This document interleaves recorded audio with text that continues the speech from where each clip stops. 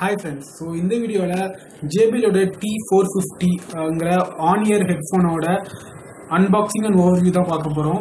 So late பண்ணாம வீடியோக்குள்ள போலாம் வாங்க.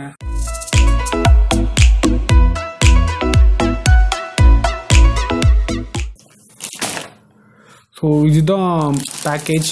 ஸோ இது பேக்கேஜுக்குள்ளே என்ன இருக்குன்னு சொல்லி உங்களுக்கு வழக்கமாக தெரியும். எனக்கு அமேசான் பேக்கேஜுங்கிறதுனால எப்படி ஒரு பில்லு அப்புறம் பாக்ஸ் இருக்கும். ஸோ சொன்ன மாதிரியே அதுதான் இருக்குது. பில்லு சைடில் வச்சிடலாம். ஸோ இதில் வந்துட்டு அவங்க மாடல் நேம் கொடுத்துருக்காங்க T450 சொல்லிட்டு. அது மட்டும் இல்லாமல் அதோட டிசைன் எப்படி இருக்குன்னு சொல்லிட்டு தெரிகிற மாதிரி ஒரு கிளாஸ் பாக்ஸில் கொடுத்துருக்காங்க எப்படி இருக்குன்னு சொல்லிட்டு. அது ஒன்று.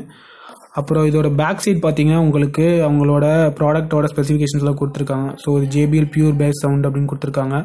அப்புறம் ஒரு button remote with microphone. So இதில் வந்து ஒரு பட்டன் இருக்குது. ஸோ அந்த பட்டனை வச்சு நம்ம எதுனாலும் யூஸ் பண்ணிக்கலாம். ஸோ பாஸ் பண்ணுறதுக்கு, ஸ்டாப் பண்ணுறதுக்கு, அதே மாதிரி டபுள் ப்ரெஸ் பண்ணோன்னா அடுத்த சாங் போகிறது, அந்த மாதிரி அதோட பட்டன்ஸ்க்கு ஃபீச்சர்ஸ் இருக்கும்னு நினைக்கிறேன். ஸோ அந்த மாதிரி ஒரு பட்டன்.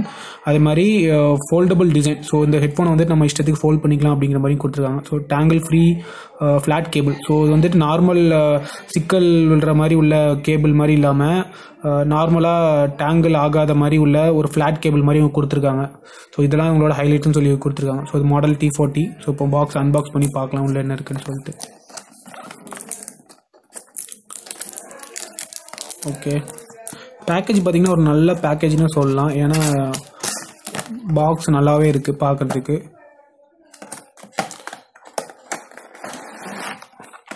ஓகே, ஸோ இது பாக்ஸ் சைடில் வச்சிடலாம். இப்போ பாக்ஸ் உள்ளே பார்த்தீங்கன்னா நம்மளோட ஹெட்ஃபோனே கொடுத்துருக்காங்க. ஸோ ஒரு நல்ல குவாலிட்டி ஹெட்ஃபோன் மாதிரி தான் தெரியுது பார்க்குறதுக்கு.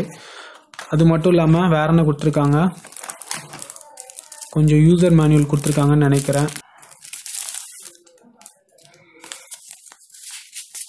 சொன்ன மாதிரி அதே தாங்க, ஒரு யூசர் மேனுவல், வார்னிங் இன்ஸ்ட்ரக்ஷன்ஸ் எல்லாம் கொடுத்துருக்காங்க.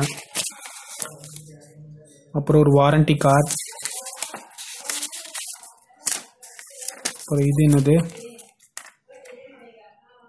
தெரில, ஏதோ சைனீஸா ஜப்பானீஸா தெரில, ஏதோ ஒரு லாங்குவேஜில் இருக்குது. நமக்கு இதெல்லாம் தேவையில்லை, நம்மளோட மெயின் யூனிட்டுக்கு போயிடலாம். ஸோ இதுதான் ஹெட்ஃபோன்.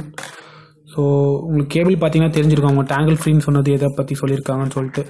கேபிள் பார்த்தீங்கன்னா உங்களுக்கு இந்த மாதிரி ஒரு ஸ்ட்ராப் ஃப்ளாட்டாக இருக்கிற மாதிரி ஒரு கேபிள். ஸோ நார்மலாக இருக்க ரவுண்ட் கேபிள் கிடையாது, ஒரு ஃப்ளாட் கேபிள். ஸோ அதனால இது வந்து சீக்கிரமாக பிரேக்கும் ஆகாது, அதே மாதிரி உங்களுக்கு வந்து டேங்கிளும் ஆகாது. ஐ மீன் டேங்கிள்னால் இந்த மாதிரி இப்படி சிக்கிக்காது. நம்ம பேக்கெட்லலாம் போட்டோம் அப்படி இல்லைனா எங்கேயாவது வைக்கிறோம், பேக்கில் வைக்கிறோம் அப்படின்னா அந்த மாதிரி சிக்கிக்காது அப்படிங்கிறது தான் அவங்க மென்ஷன் பண்ணி கொடுத்துருக்காங்க. ஸோ இது ஒரு நல்ல குவாலிட்டி கேபிள் தான். So 3.5 mm headphone jack. So இது வந்து இப்போ இருக்க நிறையா ஸ்மார்ட் ஃபோனில் மிஸ் ஆகிட்டு வருது. பட் ஸ்டில் நிறையா ஃபோனில் இது யூஸ் பண்ணுறாங்க. ஸோ மோஸ்ட்டாக எல்லா ஃபோன்ஸ்லையுமே ஸ்டில் இன்னும் பட்ஜெட் ஓரியன்ட் ஃபோன்ஸ் எல்லாமே ஹெட்ஃபோன் ஜாக் இருக்குது. ஸோ அது இருக்கிற வரை நம்ம இந்த மாதிரி ஹெட்ஃபோன்ஸ் யூஸ் பண்ணலாம். அப்படி இல்லைனா ரொம்ப கஷ்டம். நீங்கள் ப்ளூடூத் இல்லைனா வேறு ஏதாவது USB Type-C அந்த மாதிரி ஹெட்ஃபோன்ஸ் தான் மாற்றி ஆகணும். ஸோ அவங்க சொன்ன மாதிரி இதில் வந்து ஃபோல்டபுளுங்கிறத அவங்க எப்படி சொல்கிறாங்க அப்படின்னா, இந்த மாதிரி நம்ம இப்படி இப்போ ஓப்பன் பண்ணுறோன்னா இந்த மாதிரி இருக்கும். நல்ல ஒரு பெண்டிங் டைப் ஹெட்ஃபோன் தான். ஸோ இது நல்லாவே பெண்ட் ஆகுதுன்னு சொல்லலாம். ஸோ ஈஸியாக பிரேக் ஆகாது. ஃபோல்டபுள்னால் இந்த மாதிரி தான். இப்போ நம்ம இப்படி ஃபோல்ட் பண்ணி நம்ம ஈஸியாக எடுத்துகிட்டு போகிறதுக்கு ஏற்ற மாதிரி இதை ஃபோல்ட் பண்ணிக்கலாம். ஸோ கேரி பண்ணுறதுக்கு ஈஸியாக இருக்கும். ஒரு சின்ன பவுச் வச்சுக்கிட்டா போதும், நம்ம இதை வந்து அப்படியே சுருட்டி எடுத்துகிட்டு போயிடலாம். ஸோ அதுதான் அவங்க மென்ஷன் பண்ணியிருக்காங்க ஃபோல்டபுள் டைப்னு சொல்லிட்டு. இதில் அவங்க JBL லோகோ கொடுத்துருக்காங்க. வேறு பார்த்தீங்கன்னா இயர் கஃப் பார்த்தீங்கன்னா கொஞ்சம் நல்ல குவாலிட்டினே சொல்லலாம். இருந்தாலும் அது வந்துட்டு லெதர் அந்த மாதிரி ரொம்ப நல்ல குவாலிட்டி சொல்ல முடியாது. Normal rexine type year cushion மாதிரி தான் தெரியுது. பட் ஸ்டில் இதுவும் நிறையா ரொம்ப வருஷம் உழைக்கும்னு நினைக்கிறேன். ஏன்னா அது பார்த்தா அப்படி தான் தெரியுது. வேற என்ன, ஓகே. ஸோ அந்த பட்டன் எப்படி இருக்குன்னு பார்த்தலாம். ஸோ இதுதான் உங்களுக்கு சொன்ன பட்டன். இந்த பட்டன்லேயே வந்துட்டு அவங்க மைக்ரோஃபோனும் கொடுத்துருக்காங்க. சின்ன ஹோல் இருக்குது, இது மைக்ரோஃபோன்.